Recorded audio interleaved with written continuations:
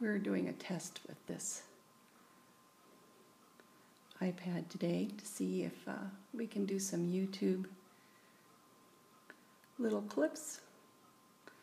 And what I'm doing is putting in some richer pink and then softening these edges. I've got most of my darker gray in. And so whenever you're doing edges, you want to just do pieces of them. You don't want to do all of them. Otherwise it's just a mush.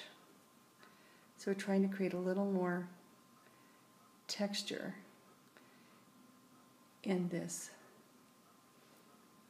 little area. Bring the richer reflected color over. I'm going to switch to a different brush and use a little bit of gray. As the grays around this pink get a little deeper, doesn't that look dark? Then the brights will look lighter.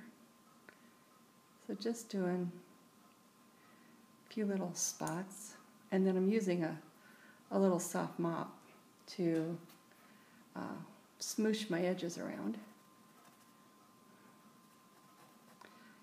This is only the second layer of this painting, and so I don't want to put a whole lot of hard edges in yet.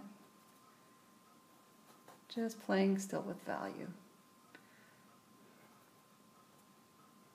So we'll see if I can get this uploaded to my blog and let you guys see a little bit of painting detail.